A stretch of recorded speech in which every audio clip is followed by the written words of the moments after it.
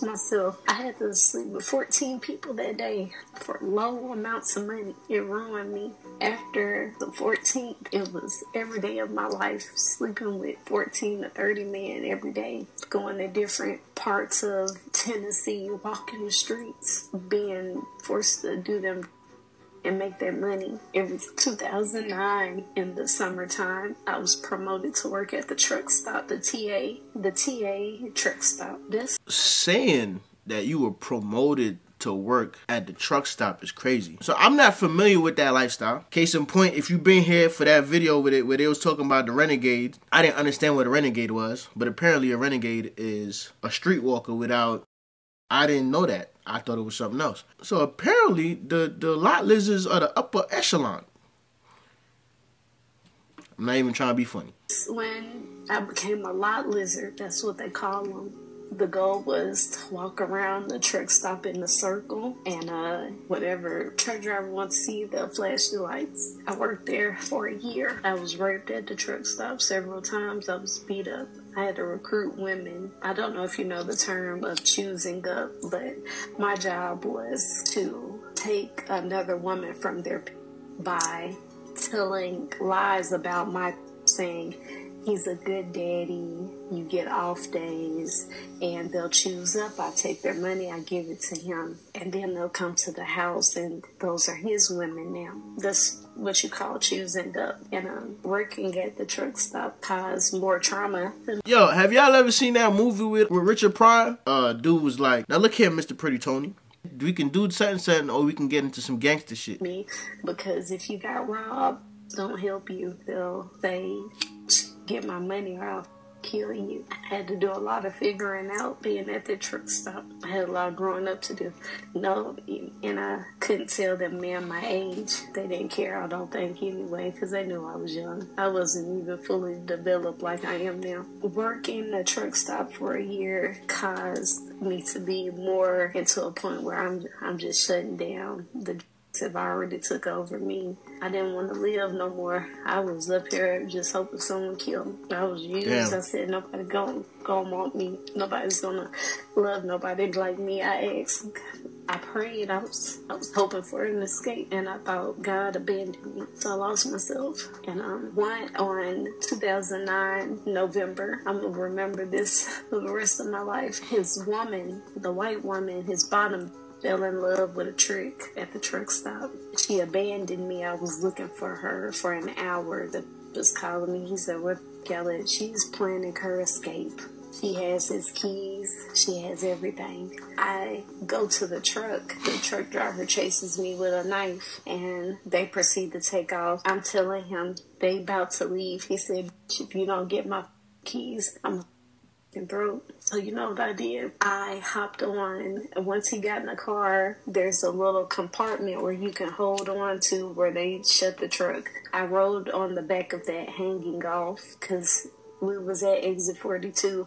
He went up to, I think, Laverne. The people at Waffle House, 2 guys followed me, and they called the police because I was hanging on. My whole objective was to get the keys. That's it. So once he stopped, they didn't even know I was hanging on the back of the truck. We rode for about a mile and a half. It was cold out, and I held on. As soon as it opened up, I punched her in the face. I got the keys. The police was there. It was a whole bunch of going down. I heard the met me there, and he congratulated me for getting his keys, the money. He said he didn't even want the.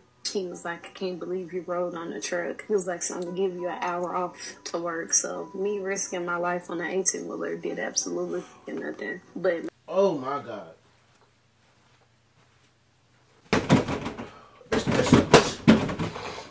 Yo, she risked her life to get an hour off. Mental control is something serious.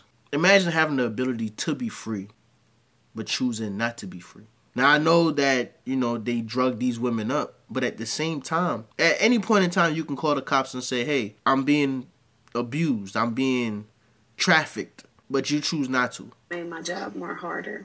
The ending part of me coming to the end, let me go back for a minute.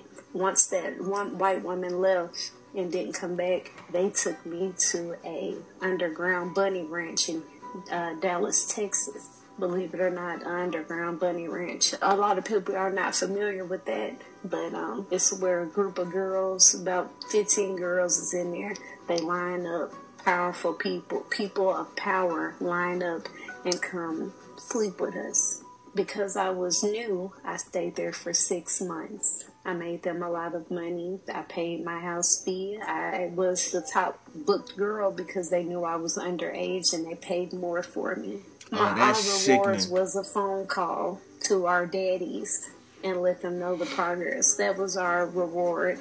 And you had to follow rules. You couldn't step on nobody's money or anything. And I graduated, so to say. I was the highly ranked booked. I probably made them over $2 million. I didn't see a dime. My job was to just get dressed, wash my body. Everything was, the clients will pay to tie me up. And that's when I got concerned to be tied up and hog-tied. I never knew if it was going to be my last time. The final straw was December in 2009.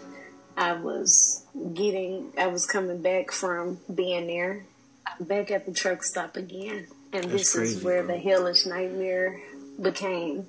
A client that I've seen before, he said, I want to see you. It was $1,000 on the line. So I was like, wow, $1,000. I'm going to go ahead and do it. He paid me. And then he had 5 other people come in the truck. And I got beat up. Nobody used protection. They had beat me up so bad, they took my body lifeless and tied me to a pole.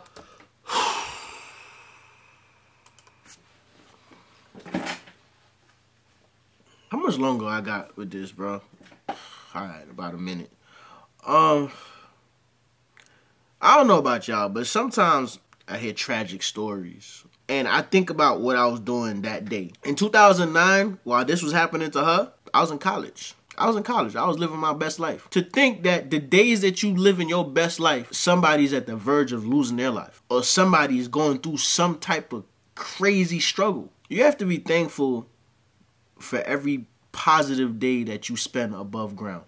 Behind one of the trucks, and they took off.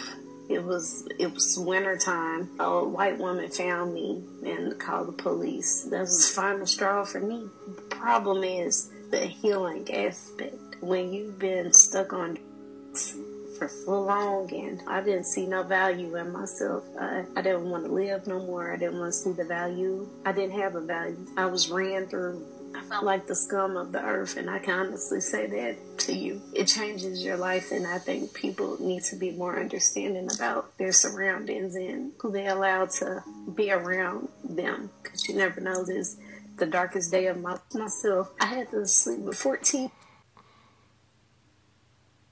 I'm not familiar with that lifestyle. It's certain things that we glorify that I think if we take a deeper look at it, we shouldn't glorify it. Holding women as cattle. The level of PTSD that this woman must have. She probably tremble in fear every time she see a truck. For years, her and her vagina was going to war. Movies from the 70s didn't give a realistic portrayal of that lifestyle. Because when you look at those movies, we actually find some of those things funny. It's another movie from the 70s where this was gliding down some stairs. Like, I have never seen somebody manhandle some stairs like that. If I find that video, I'm going to put it out there. And I think that joint was funny as hell. But being trapped in a mental prison must be the hardest time you can serve. This woman rode on the back of a truck in freezing weather to get this man's keys. Do you understand the type of mental control and mental hold you have to have over somebody